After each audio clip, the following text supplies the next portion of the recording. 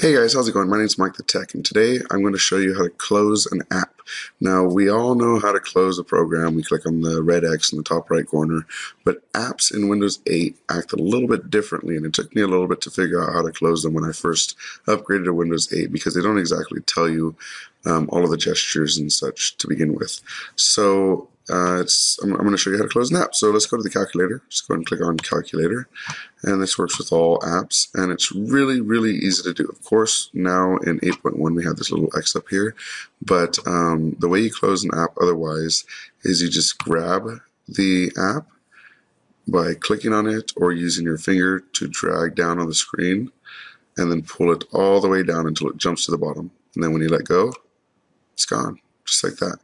Now, if we want to close background apps, like right now, there are apps running in the background. If we push our mouse over to this corner and then just drag down a little bit, we'll see all these apps are open.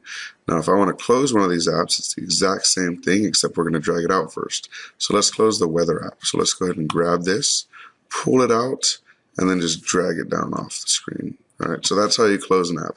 You can go in here and do it for all of them and just get everything closed out so you don't have a bunch of stuff running in your background, wasting your battery and all that good stuff. So yeah, it's pretty easy. They made it a little bit easier in 8.1 and update 1 where you actually have an X you can click on to close stuff now.